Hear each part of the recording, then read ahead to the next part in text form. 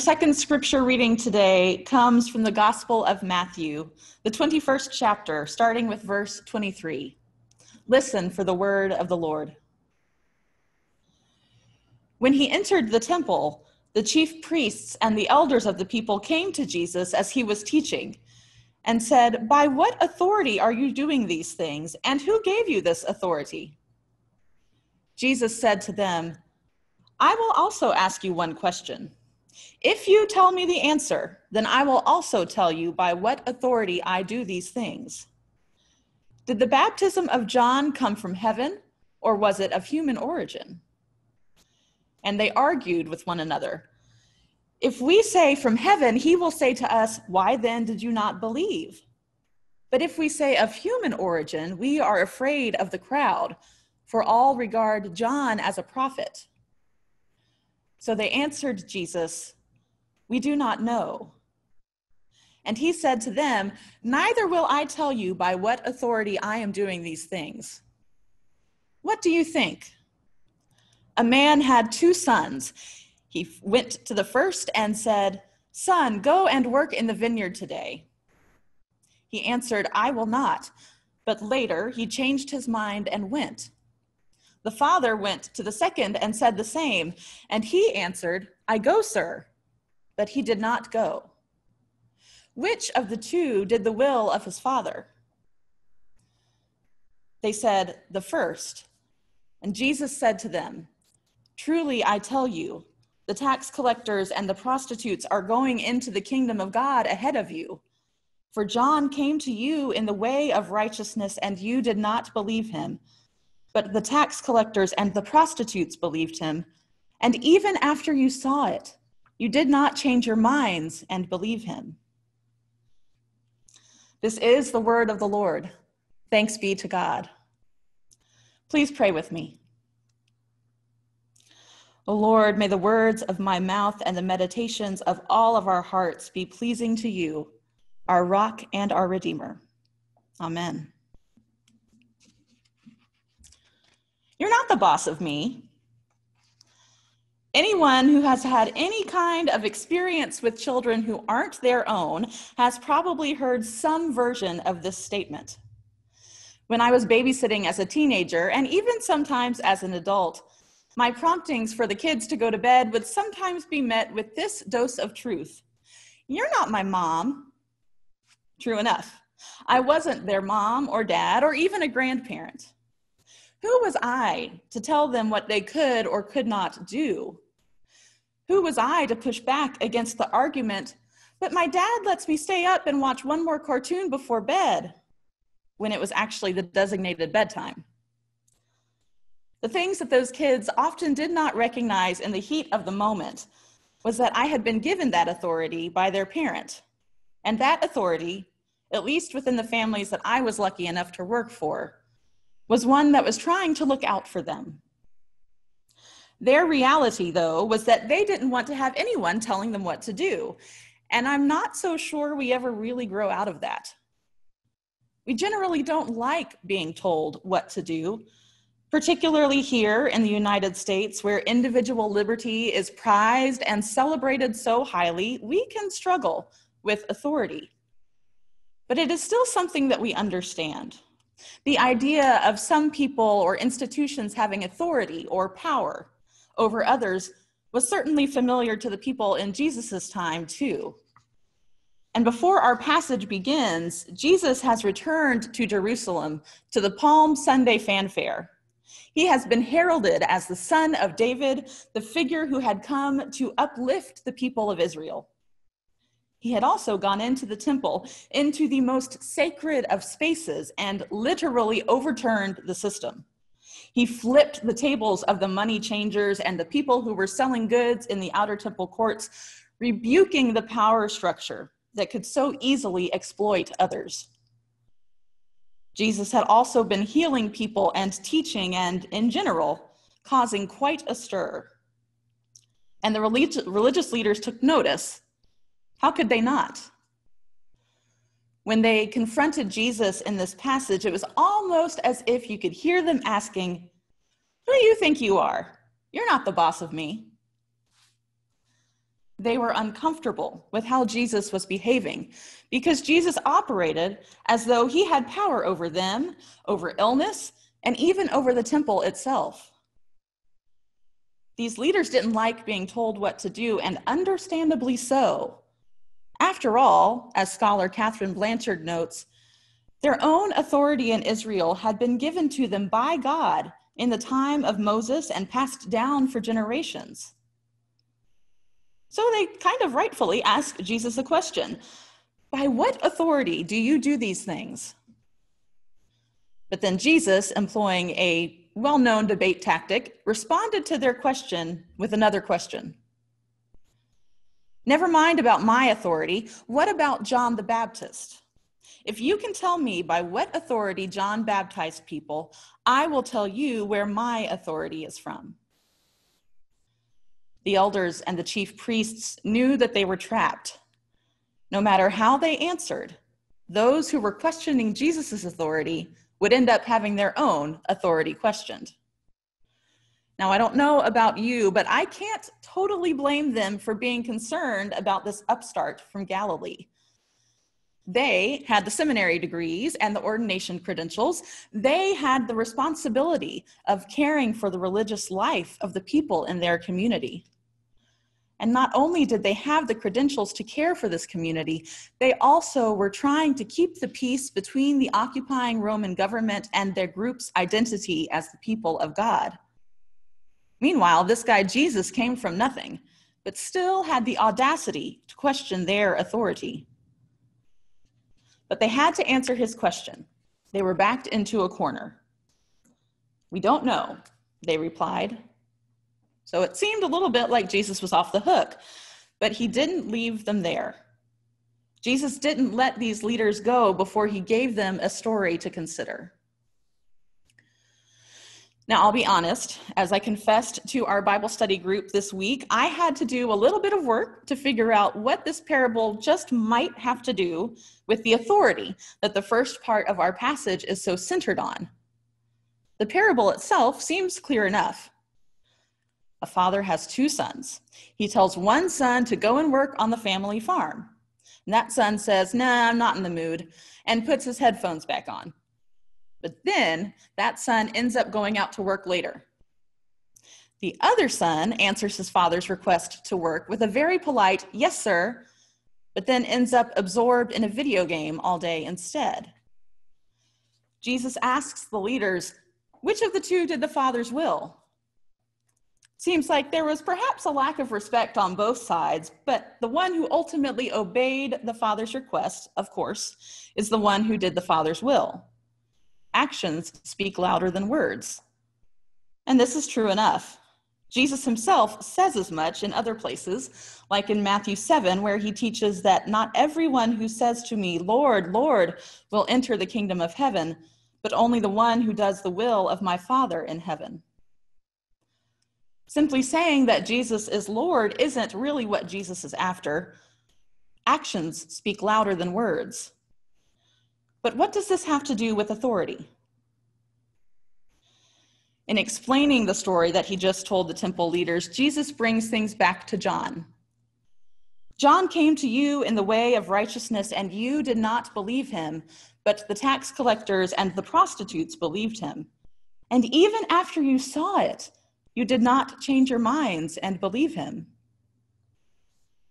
As a result, Jesus says that these tax collectors and prostitutes, those who, in the eyes of the religious leaders, had no moral authority, these are the ones going into the kingdom of God, ahead of the chief priests and elders. Those who did not want to acknowledge the authority that John or that Jesus had are confronted with the reality of that very authority and the failure to acknowledge it. They had professed to accept the authority of God, but Jesus said, by refusing to listen to the message of God that was delivered through John and that was present with them in Jesus, the truth was revealed. Conversations with Jesus are dangerous, scholar Charles Campbell notes. Jesus unmasks their deepest priorities and concerns. Those who thought they had authority found themselves somehow lacking. They were recognizing the authority of someone, but was it the authority that God had over their lives and the life of their community, or the authority that they themselves had, or the authority of the government and military? Jesus seems to make a connection between the actions that are taken and the authority at play. Ultimately, the powers that we recognize help to shape decision-making and behavior. And because of this, we have to be careful about what authorities we give credence to. So what authority did they recognize? Perhaps this is the question that Jesus was really driving at during this exchange in the temple. And it is also a question that we must answer. When we claim to follow Jesus, we are saying that this authority, Jesus' authority, holds sway in our lives. So we need to know just what this authority is about. And the reading from Philippians gives us a wonderful image of what that authority looks like. Jesus' authority is one that led him to humble himself, as Paul says. He knew who he was and what he could demand, but instead of seeking that glory and reverence from others, he chose to give of himself. He showed a love that was costly and led a life that demonstrated God's reign.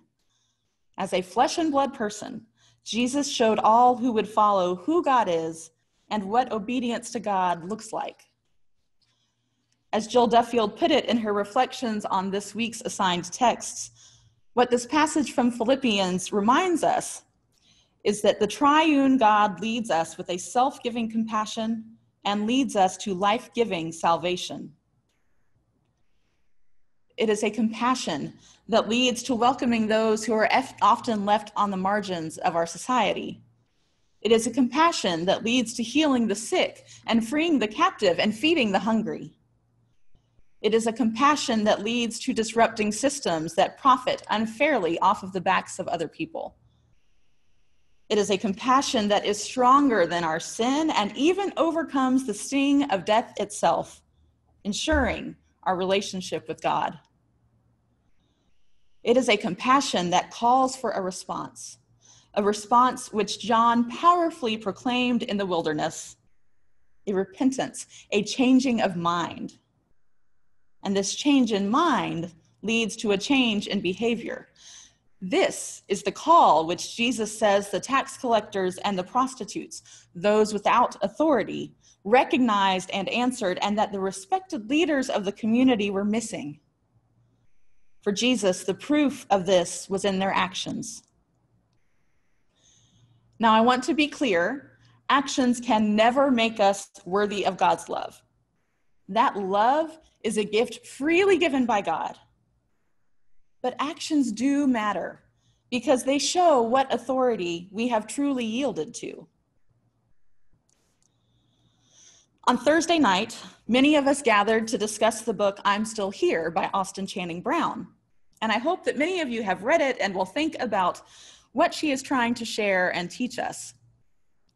But before we got into our discussion groups, we watched a segment of a video of a talk that Brown gave earlier this year on the nature of racial justice work.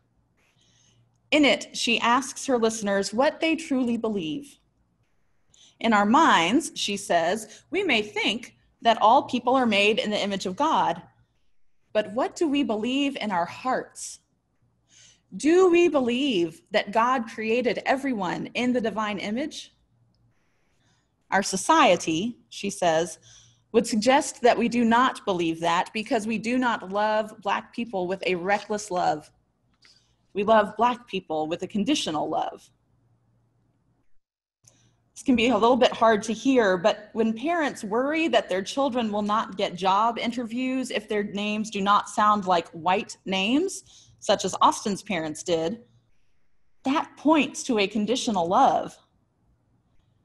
When we demand justice loudly when a person of color is charged with a crime, but try to make excuses for white people, like this was just a youthful mistake, that points to a conditional love. Our actions point to our deepest beliefs, which is why Jesus emphasized the importance of believing. Belief means action, not just confession. It can be easy at this point to feel discouraged, and I hope you'll hang with me. I imagine the elders and chief priests did too, and even a little bit ticked off. When we, like them, must answer a question to which we know the correct answer, but that we do not want to hear, as Charlotte Dudley Cleghorn put it, it's uncomfortable. But there is some good news in this Matthew passage too. Yes, it can and should convict us to take a look at what we truly believe and measure it against the image of God's reign that we see in Christ. But this story also points to an aspect of that self-giving compassion. It never gives up on us. Jesus knew from the get-go that these particular people did not accept his authority, but he engaged them anyway.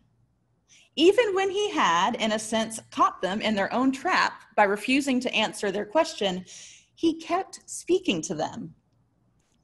Similarly, like the son in the parable, Jesus gives us innumerable chances to change our minds, or to let the Holy Spirit change our minds, even though we might say, I won't go. The love we are shown by God in Jesus Christ is anything but a conditional love. It is a reckless love, one that pursues us without end, one that goes where love must go, even to death on a cross, in order not to be without us. This is the authority with which Jesus calls us to be his followers. This love is the authority upon which God's kingdom is built. This is an authority that shows mercy and grace and truly does want what is best for us. Sometimes I imagine myself sounding to God a bit like those kids I babysat. You're not the boss of me. You can't tell me who to love. Spoiler alert, that would be everybody. You can't tell me what to do. Another spoiler, live in ways that show justice and mercy. And maybe sometimes you feel that way too. But like those kids, in those moments, we're missing a crucial point. It's one that isn't perfectly paralleled in any human relationship because we are all flawed. Even those who are supposed to love us can hurt us. So we should not blindly follow just any authority, but it is certainly true for God. The authority which God holds is one that desires life, abundant life, eternal life. It's an authority that we can trust. And in those moments when we do trust it, we are given the beautiful gift of being empowered to change our minds. We are set free to recognize the reckless love that we have been shown, and we are set free to show that reckless love to others. And that love can show up in many different ways. Perhaps it's supporting Black-owned businesses to try to counteract just a piece of the racism that still pervades our society. Perhaps it's making eye contact with the person experiencing homelessness that we pass on the Walnut Street Bridge, just so that they know they are seen. But however it looks, reckless love treats people with dignity and respect. Because God's authority in Christ is an authority of love, and we are claimed and freed to love with a reckless love, whether or not someone deserves it. After all, that is exactly the reckless love which God loves us with. And that is an authority worth trusting. Thanks be to God. Amen.